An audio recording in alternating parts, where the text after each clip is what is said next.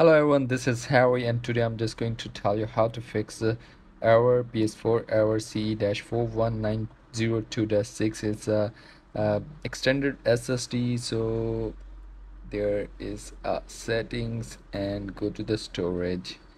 Here is the storage and storage system storage calculation. Here you just data already have in the system storage, application, capture gallery, save data, themes and free space.